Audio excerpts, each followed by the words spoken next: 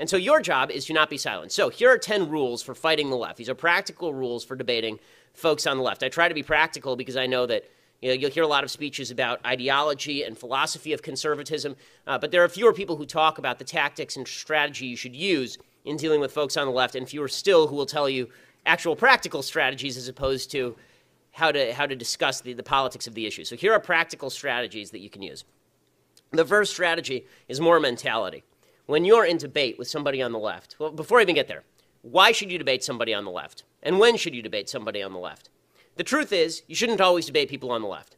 When you're on college campuses, there are really only a few reasons to debate anyone on the left in the first place. The first is that you are forced to under the rules of the classroom for some odd reason. The second is because they're serving you food, which is a high likelihood, and they're going to spit it in unless you talk politics with them.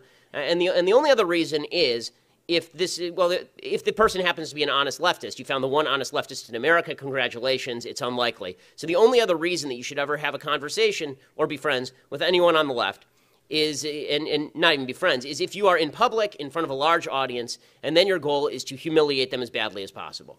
That is the goal of the conversation. The goal is not to convince the person. The goal is not to make friends with that person.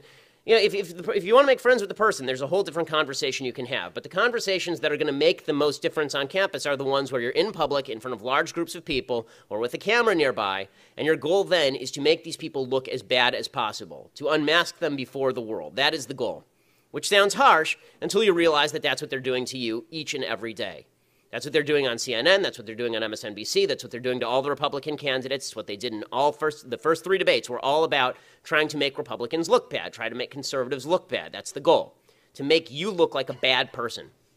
You have to go in with the mentality that you're going to hit them first and you're going to hit them hard and they're not going to get up. And so that's the first lesson, okay? You don't wait to be hit. You don't wait to get aggressive.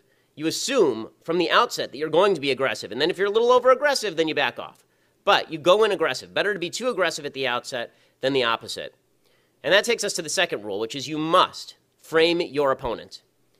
Okay, this is something that people on the right don't like to do, because by nature we're sort of nice, gentle, easygoing folk with families and lives, and this is not our first priority. This is why the left wins. So, why did Mitt Romney lose in 2012? All right, this is a good example of framing your opponent. Why did Mitt Romney lose in 2012? Mitt Romney lost in 2012. He had bad computer programs. Orca died on him. He had various bad get-out-the-vote strategies. He made some boo-boos. The real reason that Mitt Romney lost in 2012 is because Mitt Romney basically characterized Barack Obama as a nice guy who was incompetent. And Barack Obama characterized Mitt Romney as an evil Darth Vader piece of human debris. Barack Obama basically said that Mitt Romney was the guy who would put dogs on the top of cars. Mitt Romney was the guy who was going to, in the words of Vice President Joe Biden, put y'all back in chains. Mitt Romney was the fellow who was going to specifically fire you so that a few years later you would lack health insurance and your wife would die of cancer. Right? That's who Mitt Romney was. Mitt Romney was a bad guy. Mitt Romney, and for those of us who are not leftists, this seems bizarre because Mitt Romney is actually one of the more vanilla people on planet Earth. But the implication, if you talk to folks on the left, the idea is that Mitt Romney was a bad man. He was a bad, mean man. And from the right, the perspective on Obama is that Obama, he wasn't really a bad, mean man. Obama was just a guy who's not very good at his job. So if you're just a voter and you don't know much about anything, and remember, always remember your audience. You're not talking to the leftist. You're talking to the people watching you talk to the leftist. Right? So those people, when they went into the ballot box to vote, they had to decide, do I vote for the guy who is mean but competent, or the guy who's really, really nice and has the best intentions at heart, but just isn't that great at his job? And people in the United States tend to vote for nice but incompetent over mean but competent any day of the week. So the goal of the left is to characterize you as mean and nasty and corrupt and evil. And you know this. If you talk to people on the left, the first thing on any topic that they will say is that you are a racist, a sexist, a bigot, or a homophobe. That's not an argument. That is a character attack. It's a character assault. They're saying you are a bad human being, and thus I can say whatever I want to you now. That's why the calls of white privilege are a character attack on you. Right? They don't even have to prove you're a racist. Just by the nature of you being white or being non-black, or even if you are black and conservative, you're a beneficiary of white privilege. Like Ben Carson, it's okay to call him a beneficiary of white privilege, even though he is not. You know, all of this is okay because your character is flawed. Because your character is flawed, they can attack you. So your goal is to attack their character. And this is something people on the right get really shy about. Right? We don't like to do it because it's not nice. Well, tough. Do it. Because the truth is that when you say things like you're a racist without evidence, you are a bad person. And the way that I learned this lesson pretty well, or at least taught it relatively well, is I don't know how many of you saw the debate that I did with Piers Morgan about 3 years ago on gun control. It went a little bit viral. And Piers Morgan had been pushing this notion that anybody who disagreed with him about gun control didn't care enough about the dead kids in Sandy Hook. I did this debate with him on national TV about a month after the Sandy Hook elementary massacre. And so we start off the debate, and literally the first thing that happens is he says to me, "You've said I'm off the rails. Why do you say I'm off the rails?" And I said, "Piers, I say you're off the rails because you stand on the graves of the kids of Sandy Hook to promote your political agenda." And he collapsed. I mean, there was nothing he could do. He clutched at his pearls and he said, "How dare you?" And I said, "Well, I've watched your show. I know that that's true." And he said, "How dare you?" I said, "Well, that's not an argument, right? I've seen your show. It's true." The reason that he couldn't come back is because he was so used to attacking the character of the person sitting across from him that he wasn't used to the idea that now he was going to have to defend his own character for making allegations that were utterly false. So if someone makes a false allegation about you, if they dump racist, sexist, bigot, homophobe on you, the first thing you should say is you're a jerk, right? You're a jerk. And what makes you a jerk is not that I just think that you're wrong on your politics. What makes you a jerk is that you are leveraging unevidenced allegations against people specifically to promote your political agenda. That makes you a jerk. And that's okay. You can do that. And in fact, you can even open that way, right? It's okay. You don't even have to respond that way. As long as you know that they're going to do that, you can call out the tactic before it's used. So that's point number 2. Third point, you need to frame the debate. What I mean by this is that the left is great at framing the terminology of the debates and how these debates are going to be held. And the right is terrible at it. So, for example, the Million Student March, right? They're out there marching right now, and they say, "We want free education. Education is a right, not just for the rich and white," right? This is their little chant, which, of course, comes as a shock to no one that it turns into a race thing, because everything turns into a race thing. So the idea is to frame the debate as education is a right. Now you're on the other end. You have to explain why education is not a right, right? You should reject that framing of the debate. The debate is not whether education is a right, because obviously it's not. I mean, education is not a right any more than housing is a right. Nothing is a right that you have to steal from someone else, right? Bottom line is the only rights that you have are rights that exist in the absence of you stealing stuff from other people. Right? I don't have a right to your services. I don't have a right to your money. I don't have a right to your car. I don't have a right to your wife. I don't have a right to any of these things, right? What I have a right to is you leaving me alone, right? But you don't even have to go there, right? Once they say education is a right, people automatically, their minds, it's just the way the brain works, people go, rights are good. So rights are good, and they say education is a right. That means education is good. And you want to deprive these poor kids of education? Instead of arguing education is a right, you should ask a very basic question. Why is it okay for you to steal other people's money? What makes you morally superior that you get to steal other people's money? When you say you want a free education, what you're really saying is that you are owed my money, that you get to steal my money for your own lesbian dance theory major. And guess what? You don't. Your useless major in ancient Greek economics is of no concern to me. And not only that, you are a morally deficient human being. Remember, all of leftism is based on unearned moral superiority, them feeling like better people than you. You take that away from them, they've got nothing. So if you say to them, it is morally deficient to steal from people. It is morally deficient. I mean, this was actually my objection. How many of you did any of you see the Neil Cavuto debate yesterday? There's a girl from the Million Student March who's on Neil Cavuto, and she clearly had no idea how the economy works, or the English language, or fundamental punctuation, anything. And so she's there, and Neil Cavuto is asking her, "Where do you think all this money's coming from?" And I thought, okay, well, this is sort of useful because it's clear she doesn't know what she's talking about, but it wasn't useful in the sense that nobody who was on the fence came out of that on Cavuto's side, because the premise was still her premise. Her premise was it's okay to take money from the 1%. When people say, the 1% will pay for it, the answer shouldn't be, well, the 1% won't be able to afford it, because that's assuming their morality. It's okay to take money from the 1%. The answer should be, what makes you think it is okay to steal money from people, period? Do you just get to rob people's houses? Is this your thing? Right? You're allowed to ask that question. Okay, fourth point. You need to spot inconsistencies in the left's argument. The left rarely, if ever, they're getting actually more consistent now because they're coming out as the communists that they are. But usually, the left argues from a position of not full communism. It's actually harder in some ways to argue with Bernie Sanders than it is to argue with Hillary Clinton. It's pretty easy to argue with Hillary Clinton because she's wildly inconsistent. Right? Every leftist position holds an internal inconsistency. All of them. Because if they took it to the logical extreme, the left will never take its own positions to the logical extreme because their positions are so offensive and terrible to the vast majority of Americans. The obvious example that comes to mind for me on this one is when you hear people like President Obama say he wants common sense gun regulations, right? Or Hillary Clinton, common sense gun regulations. That's all we want, common sense gun regulations. And then you say, okay, well, what do those look like? And they have no answer. And usually they say something like the assault weapons ban, right? We want to ban assault weapons. So you say, okay, well, you want to ban assault weapons because theoretically this is going to minimize murder, correct? Well, then why is it that there are twice as many assault weapons in the country, right, rifles and long guns in the country as there are handguns, and yet there are about 6 to 7 times as many murders committed with handguns as long guns, but you don't want to get rid of the handguns? And you can see their eyes glaze over because the inconsistency is so glaring. Because the truth is, what you want them to do, your goal here is to force them into a consistency. Right? You want to force them to admit that what they really want to do is take all the guns, which is what they want to do. That's what the left wants to do. The left wants all the guns. The left wants Australia, Great Britain. They want all the guns. And the minute they admit that, they lose the argument because this is a country with 300 million guns and 200 million Americans with guns. So the idea that there's going to be, a huge swath of Americans who buy into this is just not true. So spot the inconsistencies, and we can do it in any of their arguments. Right, you can do it. What Carly Fiorina did during the debates about Planned Parenthood was great because it shows the inconsistency of the left. They say they're pro-choice, and they say that it's a moderate position to be pro-choice. And then, honestly, I wish that she had actually just brought a picture of a baby at 27 weeks and said, Hillary Clinton wants to kill this, wants you to be able to kill this. Please explain why.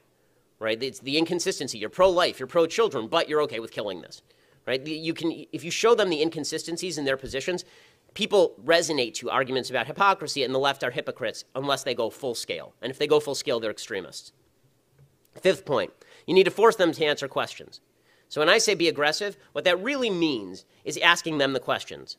The left loves to ask questions, and it's usually questions like, why do you hate gay people? Right? It's always questions like, so you hate black people, right? Or how much do you, on a scale of 1 to 10, 10 being Ku Klux Klan and 1 being John Birch Society, how much do you hate black people? Right? And your job is to force them to answer questions about their own philosophy. Because the truth is, especially on campus, most people who consider themselves left actually aren't. They don't know what they're talking about. They've just bought into whatever they're hearing around them so they can go to all the cool kid parties and they can be part of the tolerant and diverse majority, right? They can be part of that free exchange of idea. And so it is vitally important to get them to answer questions because at a certain point, either they will start to examine their own premises or the people who are watching will start to examine the inconsistencies that they're seeing among these various positions. The sixth point, don't get distracted. So this still happens some, but a little bit less now since we're so many years away from Bush. The usual distraction tactic of the left was if you said anything about Obama ever, the answer was, but Bush. They just start yelling it. It didn't matter what you were talking about. It didn't matter the topic. They start yelling and like Linda Blair in The Exorcist, green vomit would start flying out of their mouth, and they would just shout Bush over and over until they collapsed in a stupor. And then their fellows would clap and tell them they'd won the argument. So, the right has an unfortunate tendency to follow people down rabbit holes. So Ted Cruz, who I love, I think Ted Cruz is a great candidate. I think that he has flaws as a candidate, but he's a very solid conservative. He did this the other night in the debate, and it is kind of his fault, since I know people who had told him not to do it. But he was asked very specific questions about his tax plan by Neil Cavuto, and he forgot that there was an audience, and he just started getting very specific about his tax plan. And even I, who am very into this stuff, my eyes glazed over and I was lost. When you're arguing with people on the left, it's even worse. What they will do is they'll throw out red herrings. Usually, the most common red herring you hear is gay marriage, always, because this is a topic on which the left feels comfortable.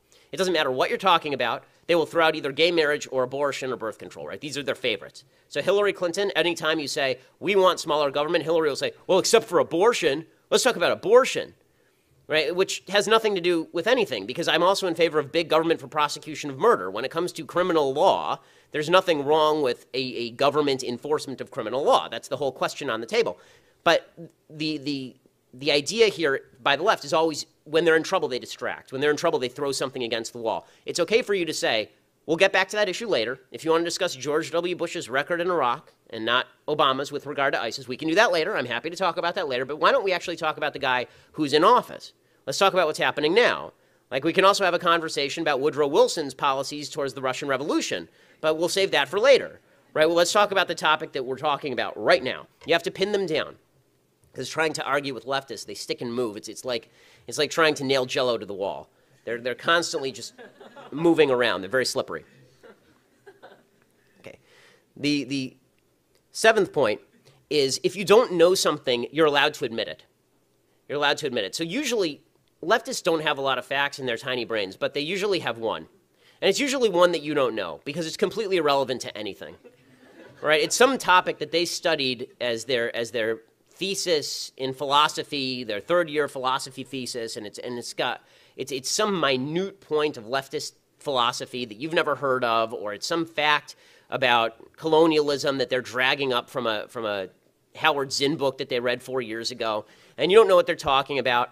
And it's okay for you to, instead of you trying to you don't have to know everything in the world. No one knows everything in the world. I mean, really. And so it's okay for you to say, I haven't heard about that. I'll check it out. After I confirm that, I'm happy to talk about that. But, I don't know enough about that to really have this conversation. It's perfectly okay to do this. This is actually a crucial mistake that so many presidential candidates make. Right? You see presidential candidates, and they feel like they have to answer every question that's asked to them. And so they'll say things that just get them in trouble. Right? Even in debate, they'll say things that get them in trouble. And Donald Trump did this when he was on with Hugh Hewitt, and Hugh Hewitt asked him about the Al-Quds Force, right? And he immediately thought that Hewitt was talking about the Kurds, and he started talking about the Kurds because he didn't know anything about the Al-Quds Force, right? So he started sounding idiotic because he didn't know what he was talking about. He would have been better off to say, that's not an issue on which I've studied up, but that's why I have experts like you, Hugh, to tell me about it. Right? You're okay doing that. You don't always have to pretend that you know everything that there is to know. It's a good life rule. It's actually a really good marital rule as well. Eighth rule, don't get sucked in by the paradigm. Okay, so many of us, we're right-wing, we're conservative, we're Republican, and we all love Reagan, for example, right? Love Reagan. Reagan's great. I love Reagan too. Okay, so one of the things that the left will do, and you'll see it on immigration, for example, is the left will say things like, well, how could you be so hard line on illegal immigration when Reagan signed into law amnesty in '86? Right? And the idea is that Reagan's one of yours, and so you have to defend him. No matter what, you have to defend the paradigm. You must defend the paradigm. You don't have to defend the paradigm. You're allowed to say that Ronald Reagan got it wrong. Because on that one, Ronald Reagan, in my opinion, got it wrong. He got a lot of bigger things right, like taking down the Soviet Union. Right? His economic policies were right, but like everybody else, he was a flawed human being, and he would have been the first to admit it. And the same is true for George W. Bush. This is actually very important because they'll bring up Bush a lot. You're allowed to say George W. Bush was wrong, right? You're allowed to say that George W. Bush's second term was kind of a horror show, because it was kind of a horror show. You don't have to buy into everything that your side did, because it's not a team politics. It's not really a team sport. Politics is about individual philosophies. And is your individual philosophy good or is it bad? And this is why, for example, I consider myself a conservative first and not a Republican. Republican is just the party that has the candidates for whom I tend to vote. But my principles are not Republican principles. They're conservative principles. And should the Republican Party move away from those principles, then I won't vote for that particular candidate. You don't have to buy into whatever paradigm you're being pushed into by the left. Okay, that's just a general rule. Ninth point of argument, and this is one that's kind of fun that you can use. It's a fun parlor trick to use with leftists you have to talk to, and that is let the other side have meaningless victories. And what I mean by this is then you'll have conversations with people on the left, and they'll say certain things and not define their terms. And their goal is to make you argumentative on every point so that you look like you're extreme. Right? They'll say things, and then you feel the need to argue with them. You feel the need to come back at them because they're so wrong on everything, and they are. But if you give them a point that's almost meaningless, then you can sometimes box them in. So, for example, one of their favorites, they love using terms that don't mean anything. Right? They like saying things like, are you in favor of immigration reform is a good one. Right? Are you in favor of immigration reform? And the tendency is to say, no, I'm not in favor of immigration reform if you're hardcore on immigration. You can also say, sure, I'm in favor of immigration reform. What kind of immigration reform are you talking about? So for a second, they feel like they won, and then they didn't, because you take it away from them, asking them for definitions. Right? They do this on climate change, too. Say, do you believe in climate change? Are you a climate denier? Like, no, I don't deny the climate. It exists. Right? Do you believe in climate change? Well, yes. I mean, the climate changes. What are you talking about? Would you like to get more specific? Now, do you know, for example, what percentage of human activity is responsible for the rise in climate? Do you have any clue what we would have to do in order to minimize human activity so as to go back to the amounts of carbon that were being sent into the atmosphere before the industrial age? Is that something that you're willing to? How many people are you willing to let die? How many people are you willing to impoverish based on lack of carbon-based fuels? How many people are you willing to let suffer in order to do this? In the third world, by the way, because those are the people who are going to suffer if they're not using carbon-based fuels. People on the left are very fond. They have this kind of rosy picture of what it would be like to go back in time. They would still get to keep their iPhone, but they'd go back in time. If they really want to go back in time, there is a time machine on this planet. It's called an airplane. All you have to do is fly to the third world, and you just went back about 70 years in time, right? And the fact is they don't want to live with that. So you're allowed to give them these kind of minor victories where you say, oh, yeah, sure, climate change. But then you hone in, right? Because they feel like they're on their home turf, and then you flip it on them, and it's a really fun little trick. Okay, final point when it comes to arguing with the left and defeating them. And this is body language really counts a lot. Body language is huge. Very few Republicans actually understand the necessities of body language. One of the reasons Marco Rubio is so popular right now is because his body language is tremendous. He's got really good body language. He's always very open. He's always very upbeat. He doesn't look like he's upset or angry up there. Well, Jeb Bush, by contrast, has the worst body language of any candidate in the field. Jeb Bush looks like Kermit the Frog in desperate need of laxatives. And whenever he's on the stage, it's just, he's so, I mean, his campaign slogan, honestly, his campaign slogan should be awkward, exclamation point. Because he's just so awkward up there. I mean, regardless of what you think of his policies, he is not good when he's on these debate stages. This is one of the things that Republicans need to understand, is that image actually matters. So today I'm dressed really poorly. Normally I dress a lot better. Didn't have time to get up to the nines today. But people, when I changed my haircut after I did the Piers Morgan interview, because there were a bunch of friends I had in Hollywood, and they said, your haircut's terrible, and you look like a college Republican president, no offense. And And so I actually had to pay a stylist to come in and redo my hair and redo my wardrobe because I was going to be on TV a lot. And this sounds stupid, because it kind of is, and this is how America works also, right? The reason that Donald Trump is actually continuing to do well is because, regardless of what you think of him, and my own take on him is that he's a buffoon, Donald Trump is great at TV. He is tremendous at TV, because he spent years doing it, right? He spent years being on reality TV. He's fun to watch. If you just turn off the sound on a debate one time and watch the debate, the only one that you'll be watching is Trump, who and he's really amusing. I mean, I've described him as Fat Lion. Like, he kind of sits in his cave, and you poke at him, and you poke at him, and nothing happens. And then you poke him one time too many, and he saunters out, and he kind of sways, and then he eats your face. But Trump, he's got an image, and he presents that image to the world. Everybody has an image they present to the world. And the left is better at this than the right. So the example that I typically like to use is back in 2008, Barack Obama. No, you should all be old enough to at least remember this, although you're probably kids, because it's 7 years ago. Do you remember Barack Obama speaking at his DNC, and he comes out descending from the clouds? I mean, they literally had mist machines, right, across the stage, and he comes out descending from the clouds, and behind him is the Greek pantheon. You remember all of this? He's got the big Greek columns, and he's got 60,000 people in the stadium. They're all going nuts, and they're all taking pictures with their cell phones, and all is flashing. I mean, it's like a Jay-Z concert. It's unbelievable. And it's great. I mean, terrific TV. And then he gets up there and he says all of the nasty BS that we're used to hearing from him for the last 7 years. And he pretends that he's a good guy, and everybody buys into it because he's a celeb, right? And this makes sense because if you recall, the person who was doing his voiceovers was Tom Hanks, and he had an Oscar-winning director doing all of his videos, right? He really took this stuff seriously. And then you went over to the RNC, and there was John McCain, and John McCain sort of toddles out there. And John McCain is an older guy, and he also has physical infirmities from his time in Vietnam. So he has that against him just imagistically to start. But then they decide for some odd reason that behind him they're going to put a green screen. Not like a green screen like Lord of the Rings green screen. We're going to project something cool. There will be like military. We'll have pictures of him from his past and aircraft carriers and military imagery. No, we're just going to have a lime green screen on national television for 20 minutes while this old man talks into the microphone. It looked like he was going to shoot a pornography in the San Fernando Valley. And you contrast that with the magic of Obama, and there was no contrast.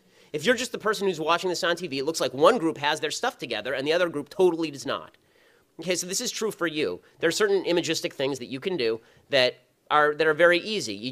The biggest one is open body language, right? So no fists, none of this. We all tend to do it. Everybody does it. You tend to, when you tense up during conversation, your voice tends to rise. Keep your voice low. This is actually what's driving Donald Trump insane right now is that Ben Carson is almost inaudible all the time.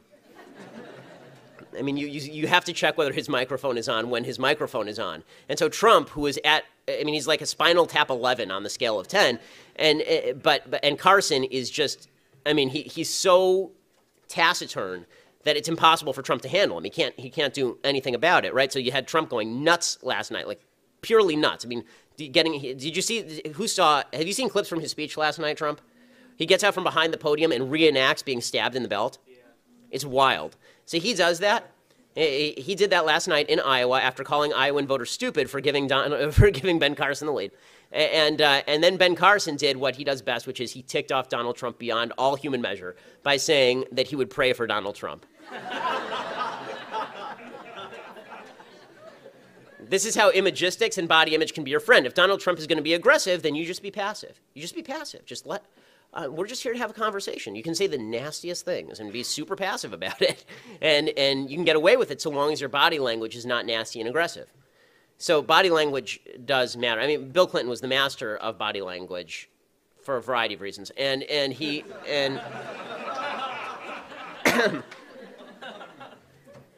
one of the things that he learned, he trained with people to do a lot of this stuff. Like you'll see Rubio using some of the same hand motions. So Clinton had the hand motion where instead of pointing at people, he didn't do the Bill O'Reilly finger of truth, which is I'm strong and I know better than you, right? The factor. It was instead Bill Clinton doing this, right? It's the elevator button push, right? Because he's convincing you and he's strong, but he's not too strong, right? He's just trying to wheedle you. And Bill Clinton had several different types of he is the master of this. He had several different types of handshakes. He has a handshake that's just for people who he is meeting in passing, right? It's a regular handshake. And then he's got the handshake for people who he might hit up for money later, which is he grabs the hand here and then the other hand goes on the forearm. He has the one for people who are already big donors. He goes to the shoulder. And then he has the one for Clinton Foundation donors from Zimbabwe, and that's like all the way up to the neck. It's almost a hug. And then he has one for Monica Lewinsky, and that's totally different.